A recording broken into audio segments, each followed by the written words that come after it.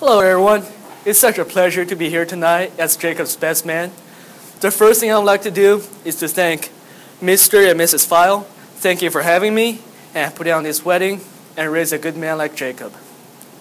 When I first met Jacob, it was in the hallways of middle school. He was standing at 5 feet 3 inches. And now here we are, many years later. He has grown into a wonderful man, but still standing at 5 feet 3 inches.